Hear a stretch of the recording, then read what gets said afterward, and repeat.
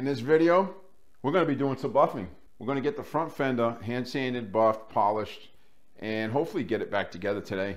I'd like to get the gas tank sanded, buffed, polished, and installed today. Put together the dash and get that installed on the bike. Top pack, I need to hand sand all the spot putty that we put on there and get that ready for primer.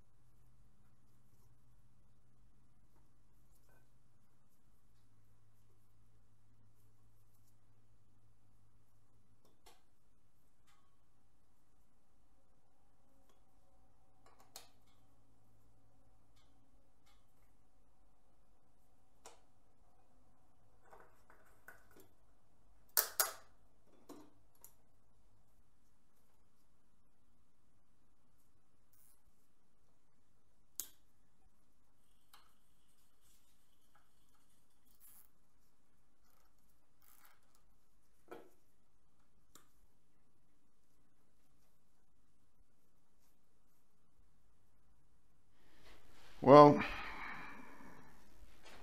what can I say? I'm already kind of disappointed with myself. I'm not going to be able to get the fender on. Broke the front tip light, the little plastic section here. I broke it right off. So I'm going to have to order a new one. Like I said, I'm kind of upset with myself for doing that. I should have known better. When I went to put it on the front fender, I ended up breaking it. It is what it is. So the fender's not going on today, but the fender was sanded. I hand sanded the fender with 1000 grit. I buffed it out. I polished it. It's ready to go. We got the Ultra Classic name tags on it. The rear fender skirt is on it. So the only thing is I need that piece. Once I get that piece, I can put it all together and get it back on the bike. Dashboard's together. This is the insert that I actually bought. What I did was I sanded this down and gave it 3 coats of a Glamour Clear over it so it matches the gloss black on the dash. What a different look. Different look when everything's blacked out instead of chrome. I'm waiting on the plastic piece for the ignition from Harley Davidson. The one I had was worn out and the tabs were broken, so I ordered a new one. Hopefully when I come back into the shop, I'll have the part or the piece I need to finish putting that front fender together and getting it on the bike. That's really what's holding me up here, other than the Tour Pack. The Tour Pack is ready for 2 coats of primer. I hand sanded all the spot putty. It looks good, or good to my standards. So that's ready for 2 coats of primer, and then we can do the paint once I sand everything down to 600 grit. All right, you all, that's all I got. Your next video will be in your top right-hand corner if it's posted. If not, you all take care.